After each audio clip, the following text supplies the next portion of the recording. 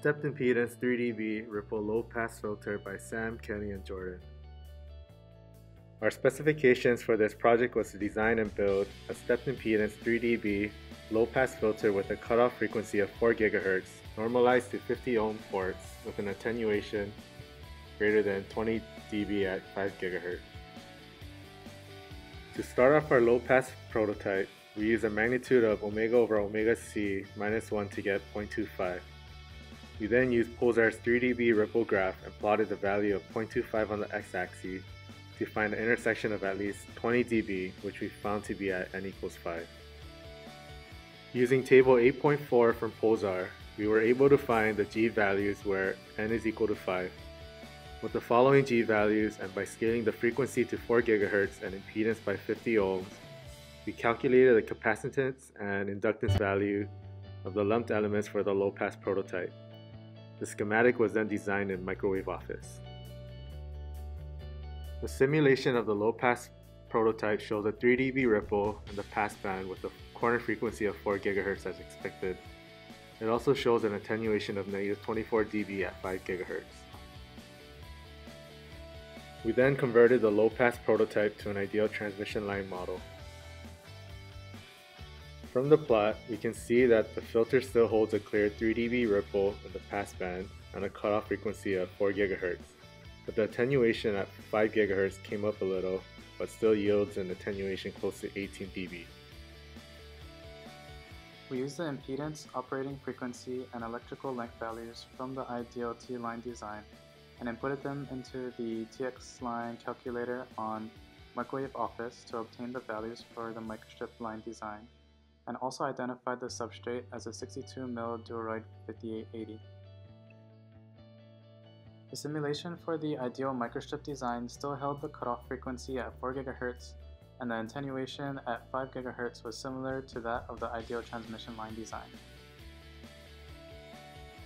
Following the HK principle of slowly adding complexities to the problem, we added the M-step element in the design in between each M-line element to represent the discontinuities found when the width of the microstrip has changed.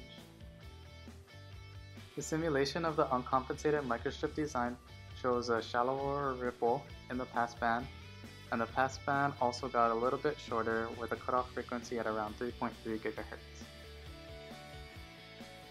After compensating for the discontinuities, the defined ripple in the passband came back, but the cutoff frequency still remained at around 3.3 GHz. Here's a look at the stepped impedance low-pass filter layout that was made on Microwave Office. We exported this layout and began the fabrication process. Jordan will now explain how we built the filter. Thank you, Kenny. Now, we started off the fabrication process by uploading our 1-to-1 DXF layout of our low-pass filter into the Silhouette programming Wings lab.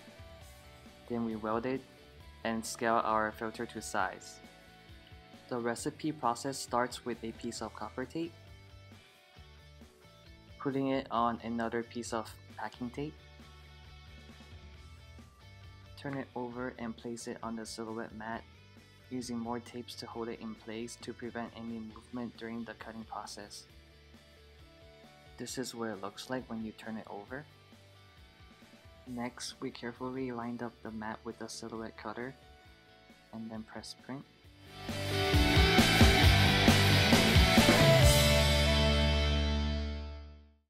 Then we carefully peel away excess copper and place it on Duoroid 5880.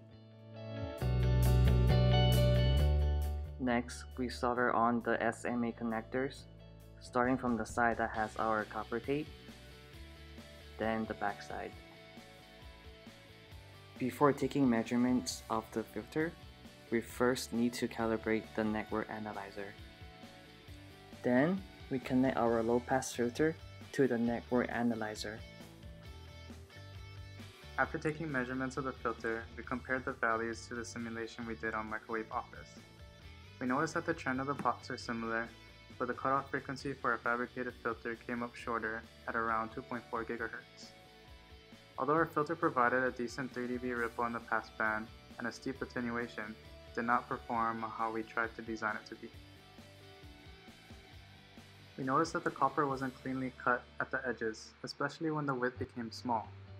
Imperfections from the fabrication process may have caused the filter to not perform like how we wanted it to.